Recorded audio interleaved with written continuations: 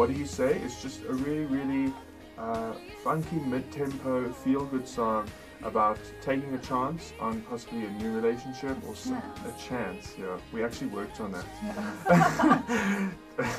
and letting go and seeing where something could go. And so, very light, feel-good song.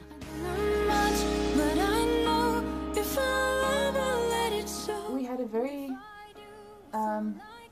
it's holistically Yeah. And collaborative. Approach to this whole thing. It actually, we worked on it for a few months, workshopping, stuff like that on the songs.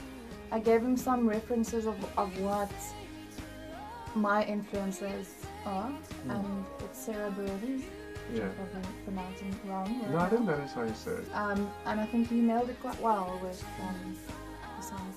Yeah, it's so important, at least for me, to really play to a musician or even a singer's strengths and finding out where and in what style they find themselves.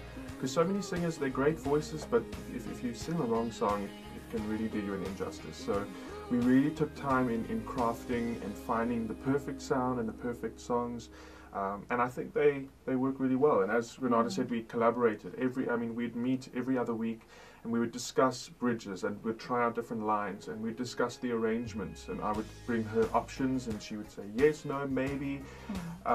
So it's been a really great process. And I think it's nice when the artist or the client, so to speak, is so involved, because you really know what you need to do. You're not guessing and finding your way in the dark. Okay. She told me at the beginning of this she looked very serious yesterday and she wanted to laugh a lot. So I'm just making it light. Okay.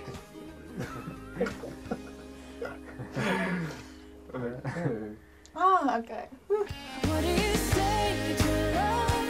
What do you say to holding on? You and me in a love story, taking a chance on us, letting it go, not giving up. You and me in a love story.